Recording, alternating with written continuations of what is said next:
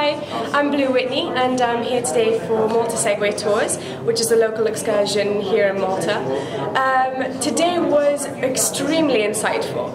I was very lucky that it came at this time of the year because we were in a low season and it was sort of difficult to motivate myself. So finding this sort of conference or workshop today allowed me to recap everything that I need to work on and just sort of take a breath and know what I need to focus on.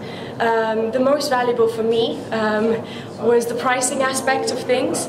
Obviously we need to make money out of these things, so it was a light-hearted way of just regrouping and thinking about what we're offering, its added value and its true value in terms of earning money, so that was an interesting side of things. Another thing that I regarded really valuable was meeting the people.